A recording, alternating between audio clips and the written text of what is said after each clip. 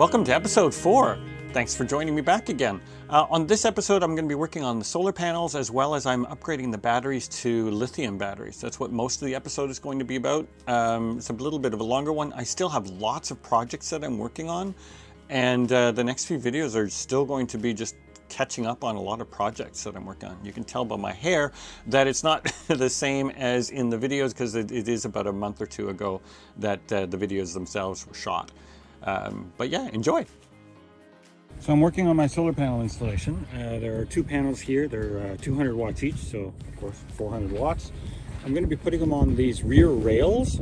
I have some mounting hardware that I'm going to need to put onto the solar panels, and that'll allow the panels to sit flat, and then there'll be an extension pole that will pivot them out whenever we actually need them. There'll be one on this side and one on that side.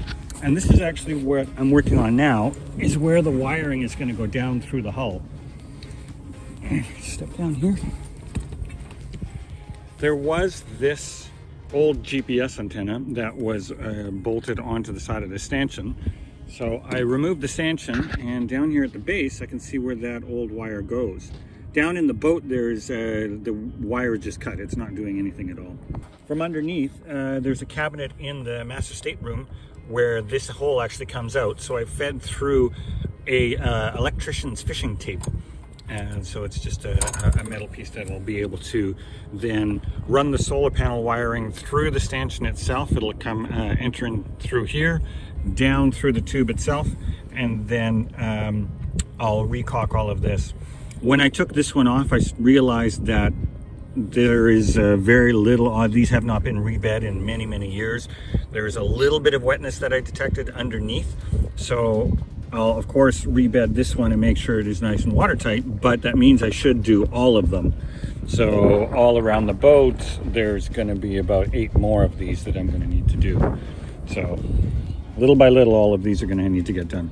Fortunately, the ones towards the front of the boat that are right on the deck itself have already been done when the deck was removed a few years ago. So those at least I don't have to do. Here in the aft stateroom, in this cabinet, this is where, you look up underneath, that's where that old GPS line here exits. And so then I've put that electrician's fish tape up in this direction. As you can see, I need to do a lot of cleaning in here as well because it looks like there's been moisture over time. So that's why I need to get those all rebed, because that's the only place that water could enter from. So I was able to get the solar wire actually through the stanchion. I was able actually to force it down directly without having to get a messenger line through. Actually, the messenger line broke off. But I'm able to feed it through here. But in order to feed it through, I need to uncoil the line. So I jury-rigged a little line roll. This is actually a piece from what used to be some sort of a barbecue stand that was on the stanchion on the starboard side. So I hacked that so I could make a little line reel, make it a little easier for myself.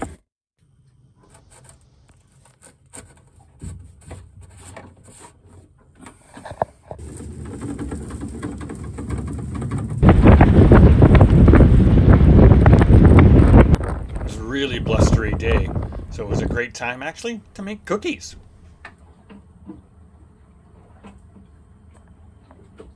The boat already came with 3 solar panels mounted right there on top of the Dodger cover. I'm going to have a whole new Dodger made, and then I've got 2 new panels, one of them being right here. And I'm just going to be installing some brackets. So first I'm going to be putting in some aluminum cross pieces. As you can see, I'm drilling that here. Then I'm going to be adding these mounts to those rails. You can see by something like that.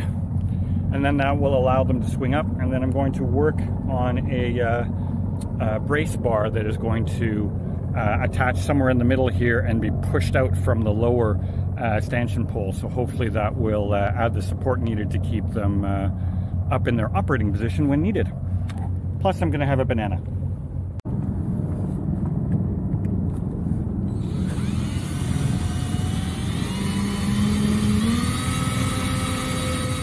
I wanted to install one cross piece first so I can mark exactly where I'm going to want the mounts to go. Once I've figured that out, then I can use this as a template and do all the drilling back on the board. It's just going to make things a little bit easier. So I already have my flat bar stock. I have the rail mounts already mounted on there. I had to do them from behind, so I had to do that part first before I put them in there, otherwise there'd be no way to get the screws in from underneath. So I just need to drill these holes in and put the fasteners in, and then this panel's ready for putting up on the board.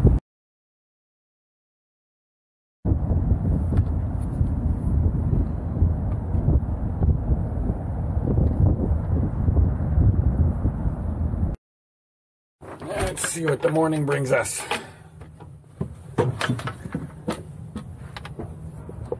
Oh, nice. Good morning, San Diego.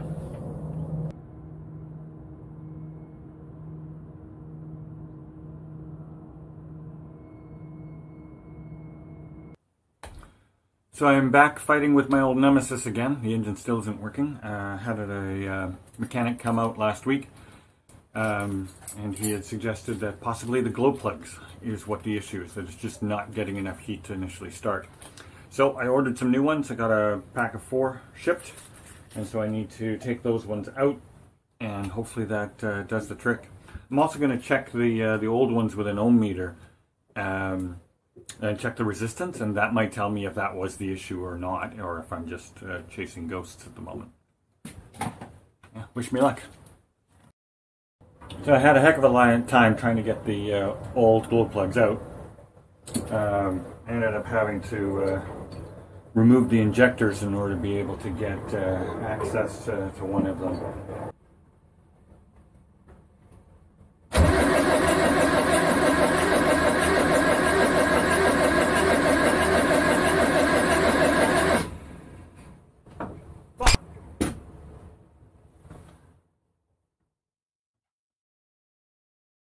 I have a shitty job to tackle today as my toilet crapped out on me.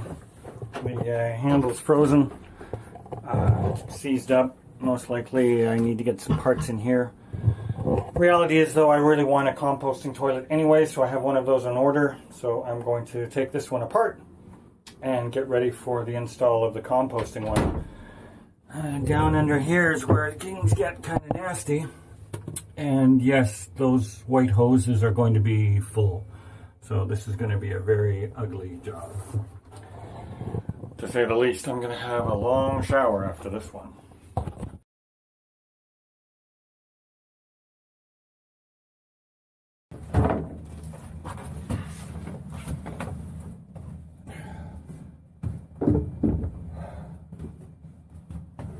Well, that's advantageous. Well, that didn't end up as horrible as I kind of thought. I ended up being able to fix the toilet. Looks like there was a bunch of calcium buildup in some of the lines. There's actually a kink in one of the hoses. If I open this up here. Right down there. Get some more light on there for you. Right down there's a kink. And I believe that was all filled up with calcium.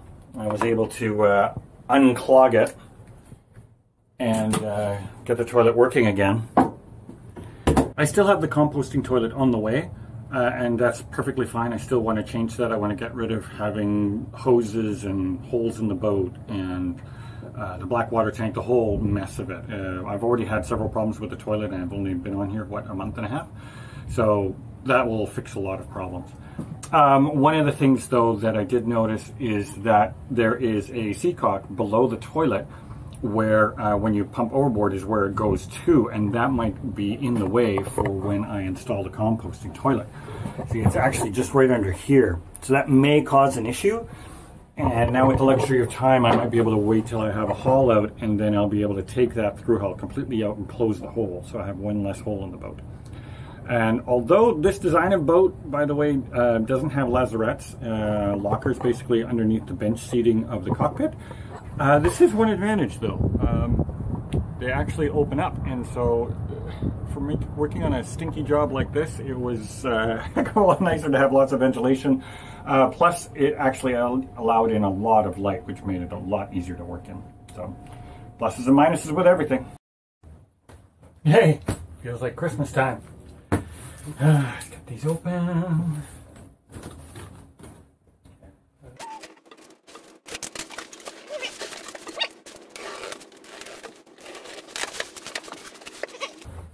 There we go. Read that. That lithium iron phosphate 200 amp hour battery replacement. I've got two of them. That'll give me 412 amp hours, but with lithium that'll give me a lot more usable power than it would with the lead acid that it's replacing.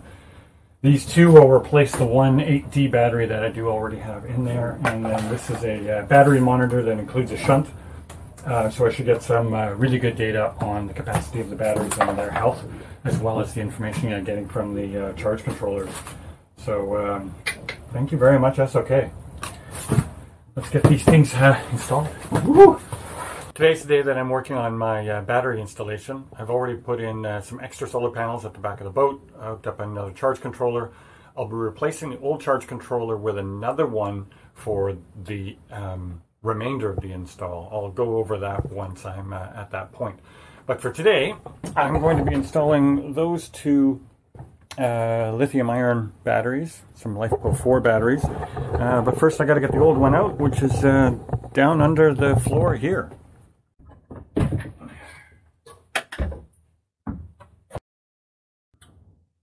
So on here I have two 8D batteries. This one over here is the starting battery, which I'm going to be keeping. And then this is the deep cycle battery that I'm going to be replacing with the two lithiums. They'll fit in a little bit less space, so I got to work out the how that's going to work. And then of course the wiring, because these ones with being two, I'm going to put them in parallel to maintain the 12 volt and then be able to connect that back up into here. Now the hard part of actually lifting that battery out of there. Oh boy.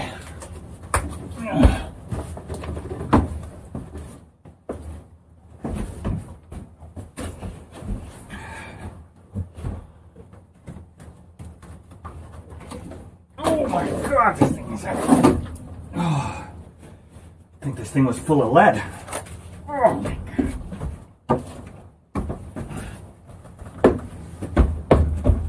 Kim Marie doesn't see this.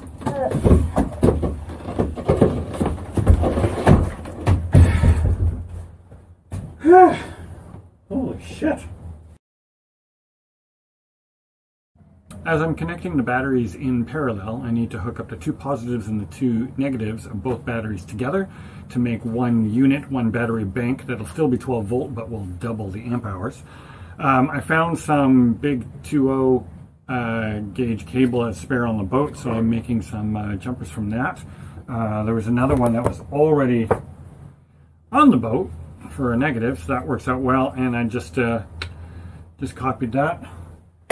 Had to use a pair of bolt cutters to actually get through that stuff, but I just have to crimp it and then put on the heat shrink and ready to get those connected.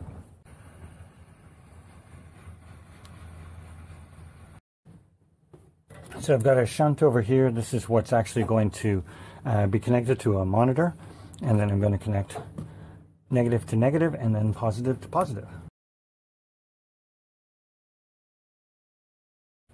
So continuing on this morning with the lithium battery upgrade as well as the solar panel upgrade. So there was 400 watts approximately of solar power already on the Dodger frame, and I've added another 400 watts on the stern. The 400 watts on the stern of the boat is being fed by the new charge controller that I put here. A little EP Ever unit there, and that is going to charge, and I'll be able to see the status of the battery here. So all of that I installed yesterday and is functioning just fine. So that's all good. But to connect the old solar, there was a small charge controller for the old solar unit. I'm going to change that around and add another unit because there is a little bit of a conundrum. The starter battery is still actually a lead acid battery, and the way this system works when the engine is running, if the engine ever runs, that there is a system here in place where we have the alternator feeds power into an isolator, and the isolator then makes sure that the starter battery is full and then goes ahead and starts charging the house bank. And it's also got a voltage regulator here. The problem is that this system will not work with lithium. So I'm going to be installing this guy. So this unit I'll be able to connect solar to, as well as the alternator, and be able to function with both the lead acid starting battery and the solar power bank. So all of that should work just great. There's only 4 wires going into the unit. The hard part for me is to knowing what part of this system I no longer need. So that's my challenge for the day.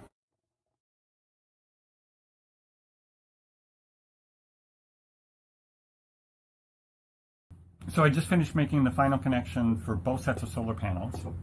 So the one controller here, turn a little light on, you can see that we're getting 11 amps from the solar panels, and 13 amps is actually going towards the battery. The charge controller is changing the voltage there.